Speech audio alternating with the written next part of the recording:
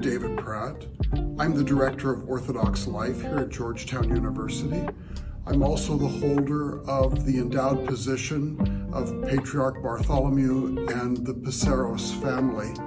I'm happy to be the inaugural holder of this position, and I greet you.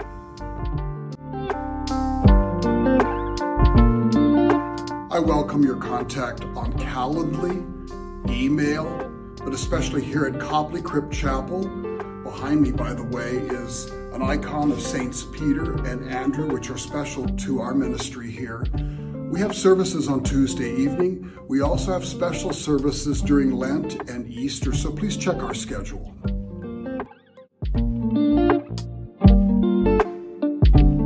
A fun fact, my last dog was a German Shepherd. That was a long time ago, and lately I've been wanting to have that dog back again.